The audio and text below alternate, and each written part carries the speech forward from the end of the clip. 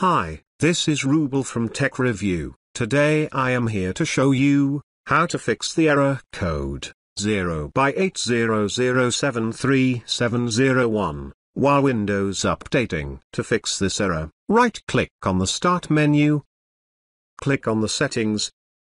After opening the settings, scroll down, and click on the Troubleshooting. Click on the other troubleshooter. Click on Run in Windows Update. Complete the process by following the on-screen instructions, and restart your PC. If it did not resolve your problem, open the text document, copy, and paste this code into the text document. This code is available under the description. Click on File. Click on Save As. Now select a destination where you want to save it. After selecting the destination, give a name with .bat. Click on this drop-down menu.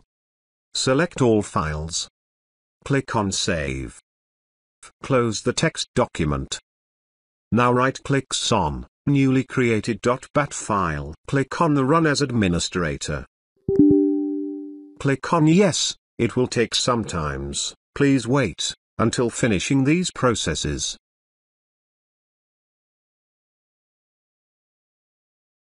After finishing this, restart the computer. After restarting the computer, hope your problem is solved. Thanks for watching this video. Hope you like this. Please do subscribe to my channel. Also give a like please. Take care.